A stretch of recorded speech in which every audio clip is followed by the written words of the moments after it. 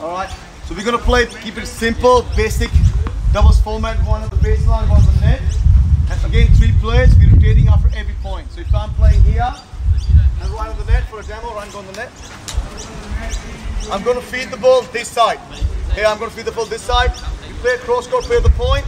The moment we finish the point, I have to move there. Ryan gonna step out, and the person gonna jump over there. Next person jump over there. We keep rotating like that. So first 15. First 7 point, I'm going to feed the ball here. The next 7 point, I'm going to feed the ball that side. Okay. I'll be playing first to 15. Right? Again, first ball, keep it cross court. We can't hit down there on the first ball. The first ball must go cross court.